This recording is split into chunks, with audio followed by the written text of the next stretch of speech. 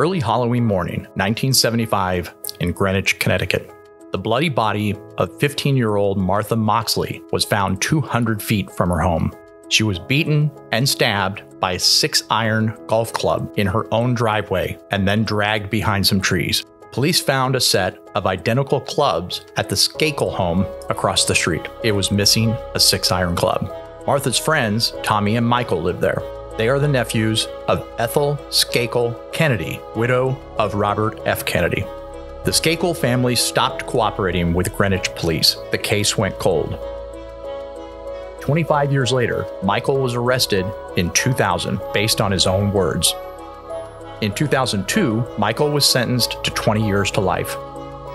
A retrial was ordered in 2013. However, in 2016, Connecticut Supreme Court reinstated the original conviction.